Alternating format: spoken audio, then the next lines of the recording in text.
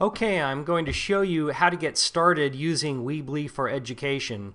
And it's very important that you sign up as a teacher to get a free education account as opposed to just the regular free account that won't allow you to create more than 5 pages.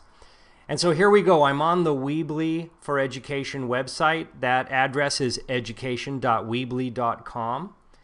And I'm going to fill out the Get Started Now field right now. And here I go. I'm going to give myself a username,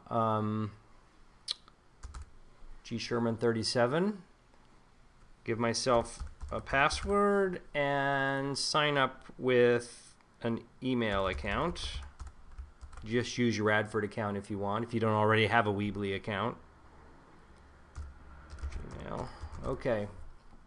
I accept all the terms and services. I'll read them later. I'm kidding, of course.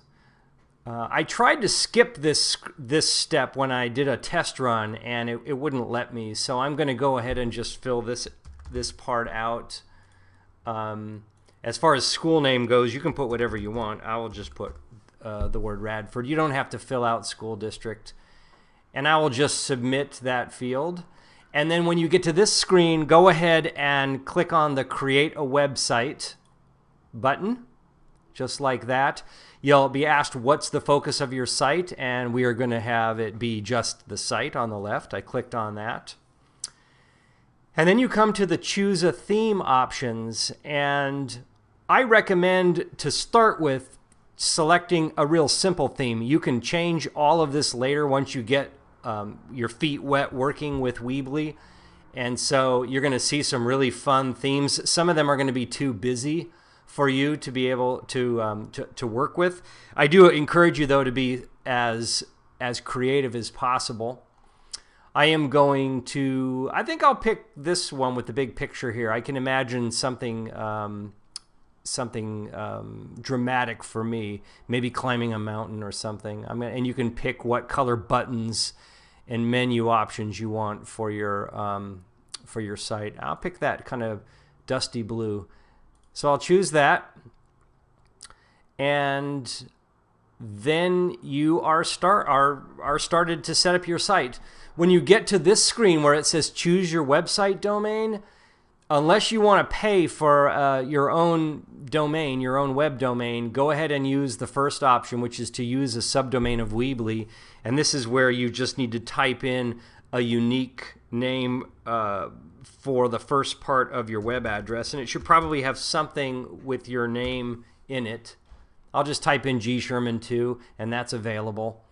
And this could be anything that you want it to be, as long as it's available. Click on Continue. Welcome to Weebly, the surprisingly easy way to make a high-quality website, welcome video, or online store. Close that, because I already know my way around Weebly. Around Weebly. Listen to me. So here you are in the Weebly interface, and from this point on, you're going to create pages and get to know how to edit the Weebly pages and to publish them. I'm just going to show you a couple of quick things about creating pages, and then the rest you can learn on your own, just playing with the software and reading all the help files. So I'm going to click on Pages, and this gives me a list of all the pages over here on the left that I already have in my site. And by the way, I'm going to delete the contact page because I don't need that built in. And I'm also going to delete the About page because I need to create a new one of these. So I'm going to delete that page. So now all I have is my home page, and it's selected as the landing page, and I'm going to keep it that way.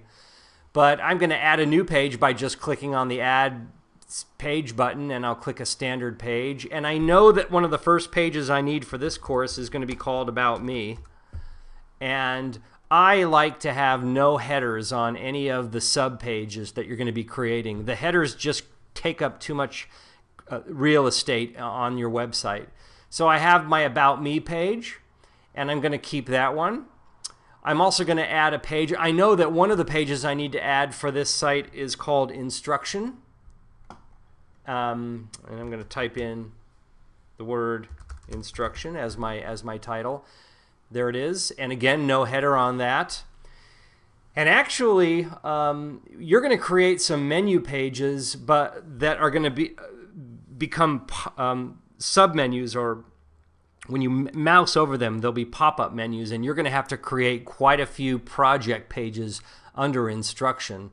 So I'm just going to show you how to do that real fast. I'm going to create another page, a standard page, and I'm going to call this, for now, I'll just call this project number 1. And these all have titles that you'll give it. You'll learn more about that. And that's also going to have no header. And one of the things that you do in order to make project 1 be a submenu under your instruction category of pages is you just mouse over it and click and drag it to the right until it's indented.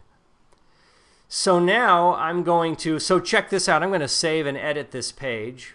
And again, I'm getting these help tags because I'm starting to use this for the first time.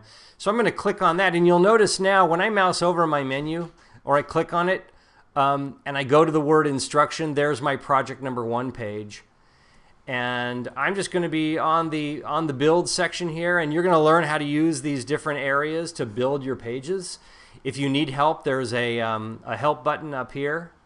And one last thing I want to show you before I end this getting started video is in order for me to be able to see the changes you make on your site, you have to publish every time that you want for your changes to be made public. So I'm clicking on the publish button, and just keep the default top one always selected. I'm going to click continue. It wants me to categorize my website. You only have to do this once, and I'll pick education, and I'll click teacher, and then I'll say don't ask me again. I'm gonna submit that. And then here's one thing that you have to be aware of. They're trying to sell you on this screen. They're trying to sell you on buying a subdomain here. But this is just, you don't have to worry about any of this stuff down here. Your website has been published, and here it is up here. So you click on this link in order to view it up here. Don't worry about anything else down here. Just that link right there, and that shows you your website. And as you can see, click on the menu, click on instruction. There's project number 1, and that's where my project number 1 page will be created.